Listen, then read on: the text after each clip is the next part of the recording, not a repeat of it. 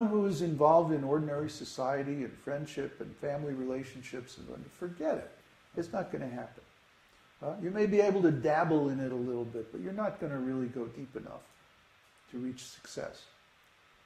For these people who are, 99% of everybody in the world today, the chanting process is easy and sublime and very effective.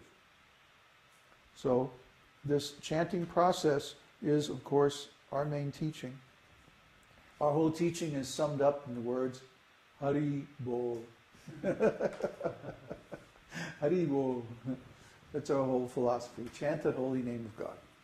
And you find that in every process, this holy name is very, very prominent. In every religion, the holy name is there. For example, the Christians say, we worship Jesus Christ.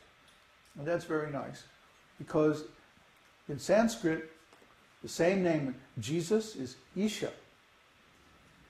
And the name Christ is Krishna. You see? Like Krishna in Sanskrit, when you go to Farsi language in the Middle East, becomes Krishna. And then when you come to Palestine and the Mediterranean region, there it becomes Christa. And then you go into Greek, it becomes Christos. In Latin, Christus. In Spanish, Cristo. In English, Christ. You see, it's the same word. Etymologically speaking, it related to the same exact roots, and there's no doubt that the same exact meaning is there in the ancient teachings. Similarly, the name Jesus in Sanskrit is Isha. Isha becomes, in the Middle East, becomes Asia. In fact, the continent of Asia is named after Isha.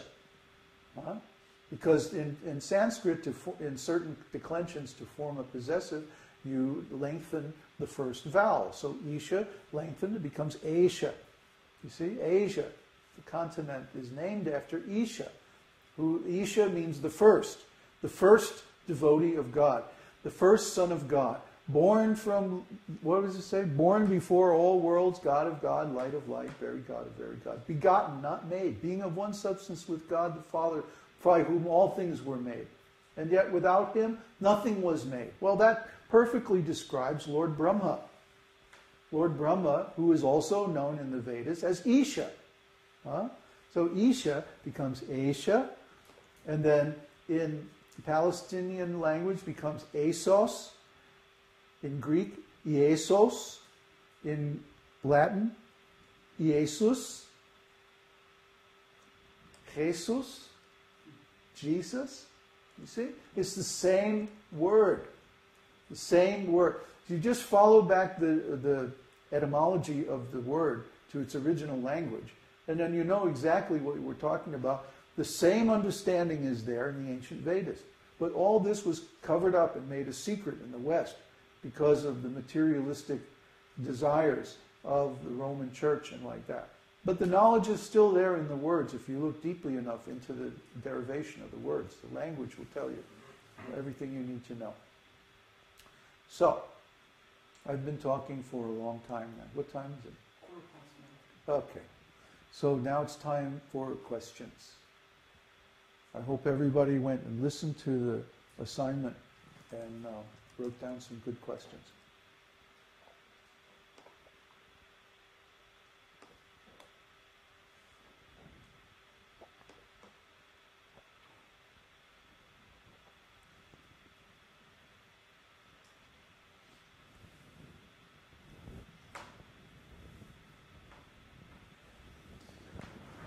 Question from...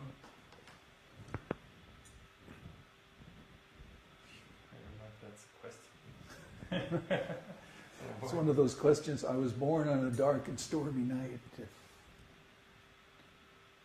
Okay. Desire is lust that burns one up if wrongly directed.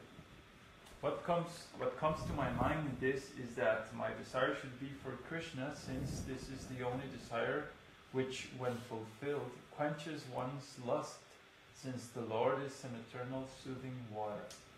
So am I right to think my desire for Krishna consciousness is more important to fulfill than trying to get it together to get to Chile?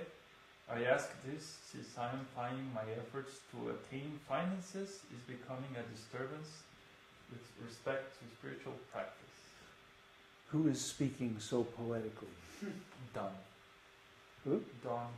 Don. Yeah. Well, we haven't talked about your coming to Chile.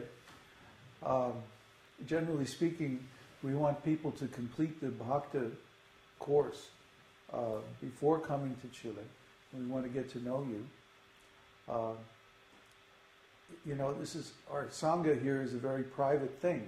It's like we're going to be out in the middle of the woods working on the land, and we want to make sure that the people who are coming are qualified. This is the first time I think you brought it up, isn't it? Well, anyway, so what we would encourage you to do is to practice devotional service where you are. Become strong. Like, don't come because you're trying to get away from your problems. That's the wrong motivation. You'll bring your problems along with you. And you'll be just as miserable here as you are where you are now. You have to solve your problems where you are. Where you are now is just as good a place as being here. The point is to apply the philosophy and experience the result. We want to see that you're making spiritual progress. That's the aim here. It doesn't matter whether you're here or you're there.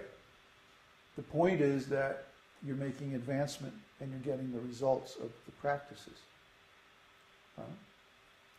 So yeah, I would say, don't think about coming to Chile. Think about learning this esoteric teaching and applying it in your life and getting the result. That should be the primary goal.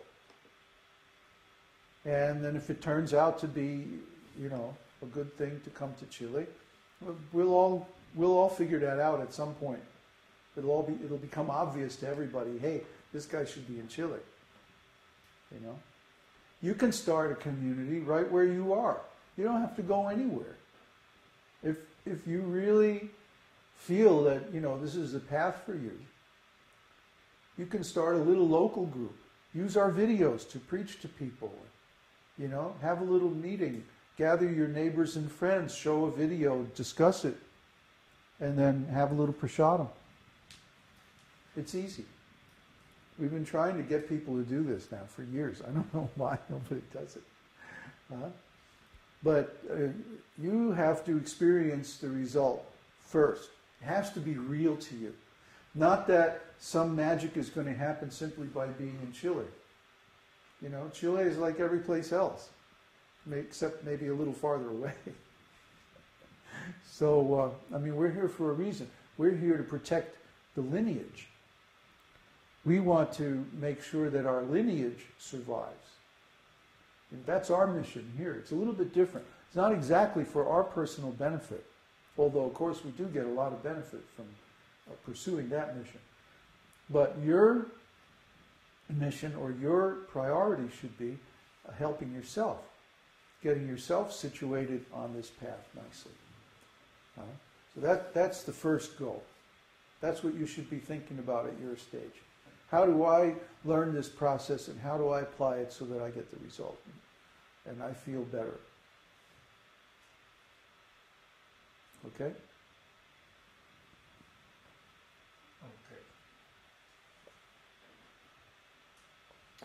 Question from Devesh. How does one get to know whether he or she has moved from the first stage to the second stage or second to third? We discussed that the other day. Uddhava and I went back and forth with a couple of posts about that. If the first stage is the offensive stage of chanting, then the second stage is the offenseless stage of chanting. There are 10 offenses against the holy name. I'm not going to go into them now because we've discussed this so many times on the forum. when one's chanting is free from all those 10 offenses, that's called offenseless chanting. And the technical term for that is nam abhas. Abhas means a reflection. Okay? So, offensive chanting is, it does not give any tangible result. You only get the result of chanting when the chanting is offenseless. See? So at least it has to be pure from those 10 offenses. Now maybe you're not in pure love of God yet, but now at least you're chanting offenselessly, and you can work on developing pure love without going astray. The chanting process it's compared in the scriptures to a plant. When you plant